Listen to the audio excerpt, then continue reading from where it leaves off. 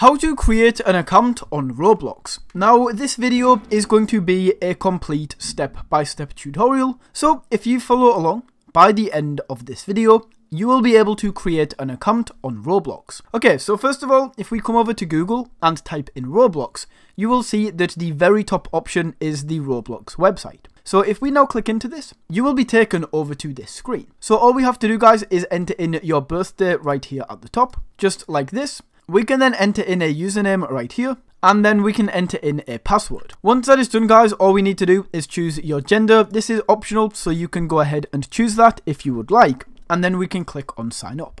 Just like that, guys, we are then going to go into Roblox right here, and as you can see, I now have a Roblox account, and that is how you can sign up for Roblox.